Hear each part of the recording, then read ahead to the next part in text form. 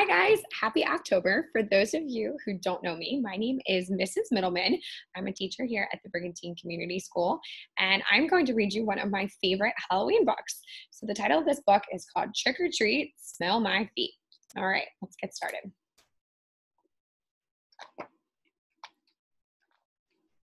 Delia and Ophelia were witch twins who loved to scare all the children in the neighborhood. That's the nature of witches. On sunny days, the twins went for a walk with their fire-powered umbrellas.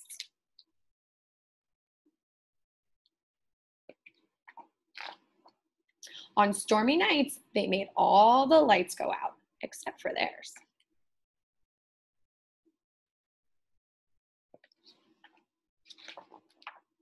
Today was Halloween, the witches' favorite day of the year, and they were planning the spell of all spells.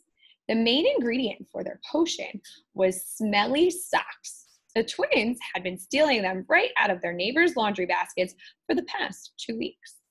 "Here, kitty, kitty," called Delia. "Where are you?"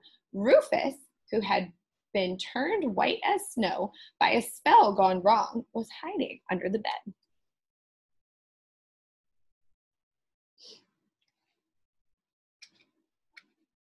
"Are you ready, Delia?" Ophelia said as the cauldron bubbled. "Hee hee hee," laughed Delia as she threw a few stinky socks into the pot.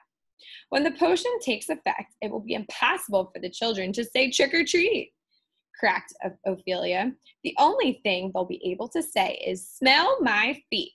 And you know what that means? No one will give them any candy." Delia snickered.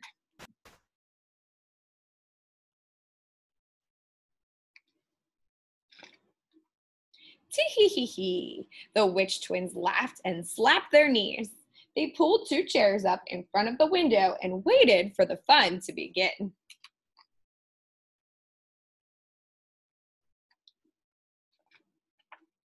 "Look across the street," Delia pointed a crooked finger. "The kids are in their costumes, ready to get some candy."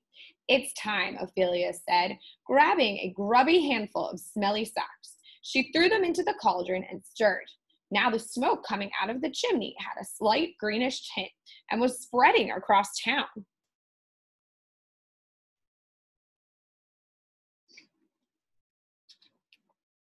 "There's Susie," Ophelia cackled. "She's dressed like a fairy princess." But when Susie opened her mouth, "Smell my feet" is what came out. "Ha ha ha," screeched the twins as the door slammed in Susie's face. "No candy for Susie."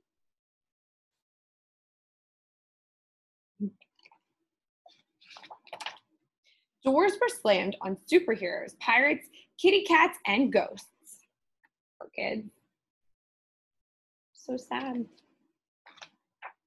The sisters were having the time of their lives. Delia leaned back on her chair and added another handful of smelly socks to the pot.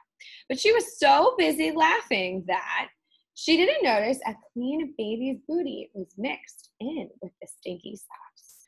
Suddenly, the nasty green smoke turned bright pink and was filling the house.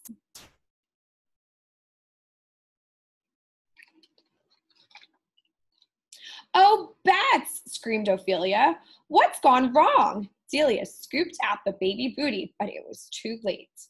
More and more pretty pink smoke filled the house. "Quick, dump the rest of those smelly socks into the pot," Ophelia yelled, but her voice was getting softer and softer. "What's happening to my voice?" she cooed.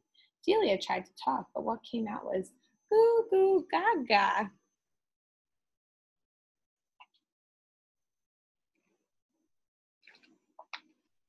When the pink smoke finally cleared, the twins had been turned into chubby little toddlers, and they were very cute. "Meow," cried Rufus, who was now a little kitten.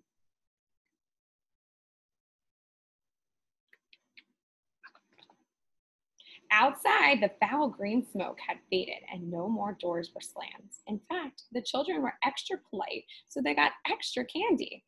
The biggest crowd was next door to the witch's house. An old woman was giving out fresh baked chocolate chip cookies to the trick-or-treaters.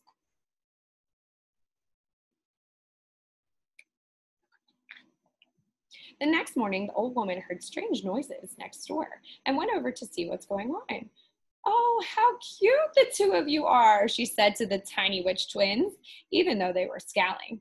The woman brought them home with her and put them in snuggly pink pajamas. But as soon as their black dresses were off, those girls started bawling, and nothing could get them to stop.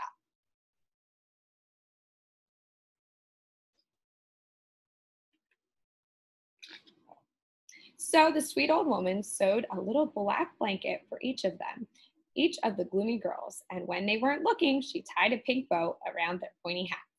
Rufus loved his new home.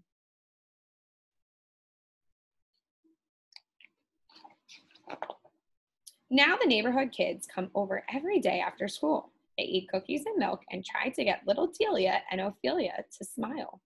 Who knows? Maybe they'll grow up a little nicer this time. The end. I had so much fun reading to you guys. Thanks so much for listening. Happy Halloween.